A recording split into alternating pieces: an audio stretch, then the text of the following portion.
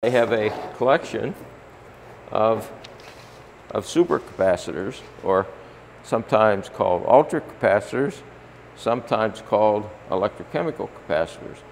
But you can see that unlike ordinary capacitors that have capacitance of maybe a millifarads, 10 to minus 3 farads, these capacitors, you can see, have, this is 3,000 farads.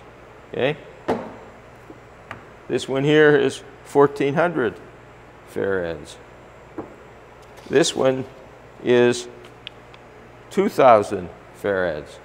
So these are a very different type of device. They look very different and they function very different than the standard capacitors that you would find in your TV, your radio, or even in the camera. Now, we test these. We would test all of these capacitors using this first tester that I mentioned, because this capacitor can easily take 400, can supply 400 volts. It can supply much more than that, but we test it at up to 400 volts. These are what's called spiral wound, in that the electrodes are wound like this, and most of the capacitors are made that way.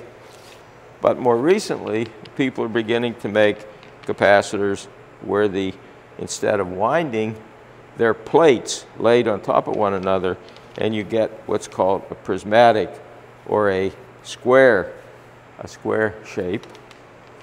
And this is made then much like that battery down that we talked about previously. So there are spiral wound batteries and flat prismatic batteries, and spiral wound capacitors and flat capacitors. This is a capacitor made by a company in Estonia. So we have these from all over the world. This is 650 farads. It's one of the older ones that we have in the lab. It's just several cells. This is one cell, that's one cell, that's one cell. So each cell has two electrodes here. The capacitors operate very much better at low temperatures than a battery would at the same temperature. So one of the applications of those capacitors is to combine the capacitor with the lead-acid battery for starting large diesel trucks. So that gets around the problem of starting the diesel trucks, because you know they keep the diesel trucks idling all night long in the cold weather. Well, if you put the capacitors in parallel with the batteries, then that allows you to start the truck essentially using the capacitor instead of the battery. So that's one of the applications that has turned out to be a very good application for capacitors, and people are actually selling now units that in the same box includes both the battery and the capacitor.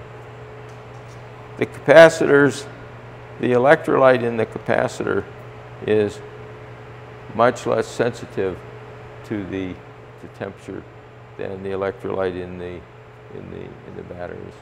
So it works out that the capacitance changes almost none, zero, between say minus 30 and plus 30 degrees C. But the resistance might only change by 10 or 15% when you go from room temperature to minus 30. So that's why it's a good match.